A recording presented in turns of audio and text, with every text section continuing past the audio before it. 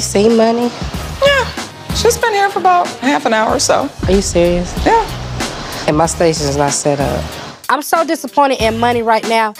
I got her this job. I even begged Miss Paula to hire her. And now, Money is like slacking, and I don't know what to do. It's making me look bad. Have a seat. We're here to talk.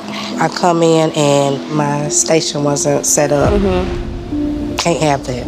You're right. I just lost track of time. You know, I need this money. Marlon and moved in, so that's why I really need to be on point. You know, Miss Paula is going to evaluate you today. Yeah, girl, I've been a little nervous about that. Right. Just do your best, but all I'm saying is don't let this happen again, please. All right.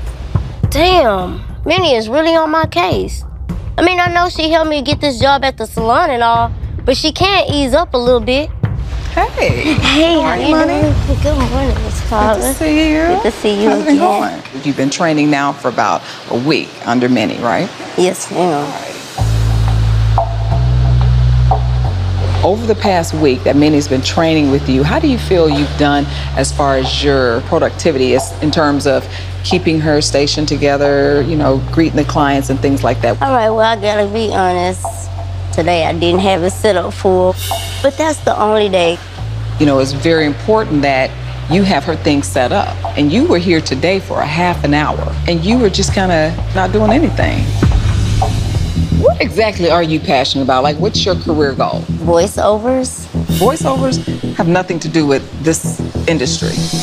If it's not interfering with this, what it have to do with? It's totally interfering with this because you have no desire to do hair and to work in blends. You have to be passionate about that thing.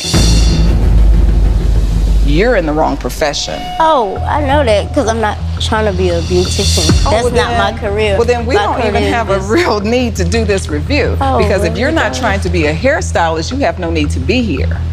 Okay, well, if that's I'm how sorry you feel, that it wasted your time and Minnie's time. So honestly, today you can go ahead and get your things. That's fine. And but you can leave pipe today. it down a little bit. No, I don't have to pipe anything down. Just go ahead and get your things, and you can exit the salon today.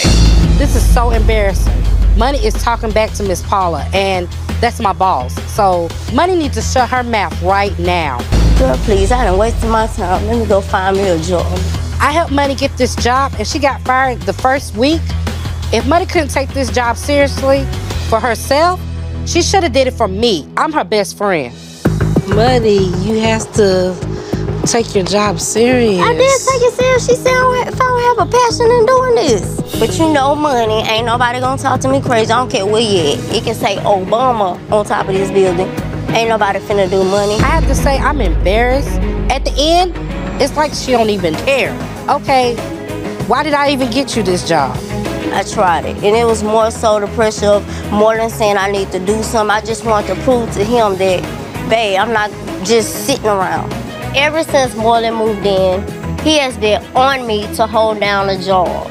But I took the job to provide for my 10-year-old son. I mean, I'm a mother, and I have responsibilities. In addition to that, I want to pursue my voiceover career, and of course, that's going to take money as well. Bye.